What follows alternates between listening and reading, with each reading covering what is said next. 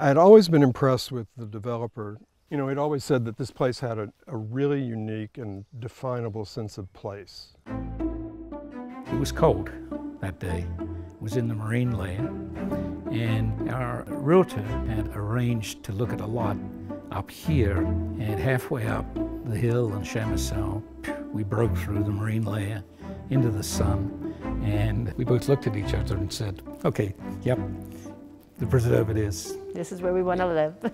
All of the sites are beautiful, and all the homeowners want this indoor-outdoor living. They want to create houses that blend in with the nature, that enhance it rather than detract from the natural beauty here.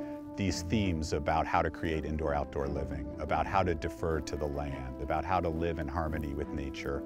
And, you know, I think that starts with just how special this place is and the land is. So in bringing together the actual team, the people that would bring our vision to life was a key part of our overall plan. And finding the very best architect to build the home, to find the very best property landscape architect was a critical part of our journey. And we were very, very fortunate with who we selected and who brought that plan to life.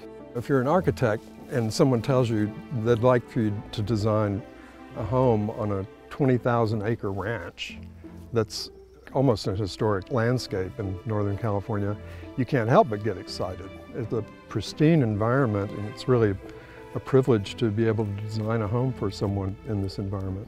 I think one of the most unique things about the community here in the preserve is that the bulk of the land is in conservancy. What we all want to do when we're building in the preserve is to conserve the land, make sure that what we're planting increases habitat and supports wildlife, and that we're building in concert with what's already here. And the Conservancy is a good partner in the design review process because they have so much knowledge about the native plants and the animals that are here and how best to cohabitate together.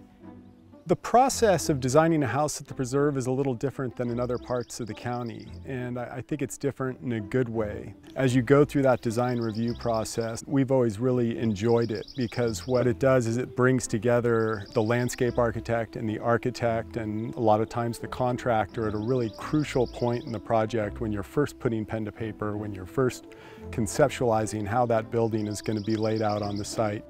So the design guidelines are in fact guidelines, and any particular design is considered on a lot-by-lot, case-by-case basis. There's just a couple things about the guidelines that are hard and fast, but the architectural expression that an owner wants to present, there's a lot of flexibility in that. And we work with the owner and their design teams to try to approve a project that really is the vision of the owner. Each site that we get to work on really has its own qualities, its own characteristics that separate it from other sites in the preserve. We really encourage our clients to spend time on their site before launching into the design process and really during the design process. There's a lot of subtle cues, a lot of beauty that is revealed over time with these properties. Those factors really collectively create a dialogue about the design and about the design that really wants to inhabit that site. When we approached the process of the design itself and what we looked to communicate in the plan was that we wanted to feel like the home belonged here and had been here for a while, and it had this kind of timeless in its nature and its presence.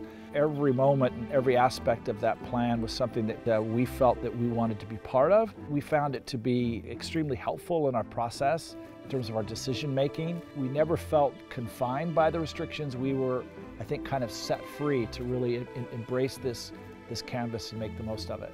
They're really protecting everything that you want and that you value, and having the shared values is not difficult at all.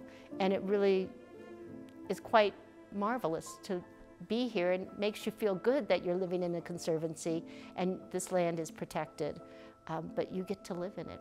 It's special. It is special. Where is there anything like this?